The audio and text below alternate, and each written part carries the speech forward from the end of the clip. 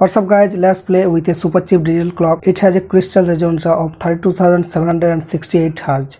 Why such an odd number? Well, it is odd to us, not to computers. It is a super common number in binary, the value of 2 to the 15. If we pass this frequency through a toggle flip-flop, the frequency will be divided into half and it will become 2 to the power 14 Hz. So 15 times of such division will result in a frequency of 2 to the power 0 Hz or 1 Hz. This is the elementary thing to build any type of clock.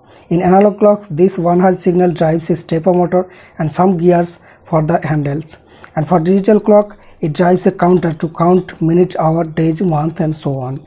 So what happens if we overclock or underclock it? Well, as you expect, this will move faster or slower in time.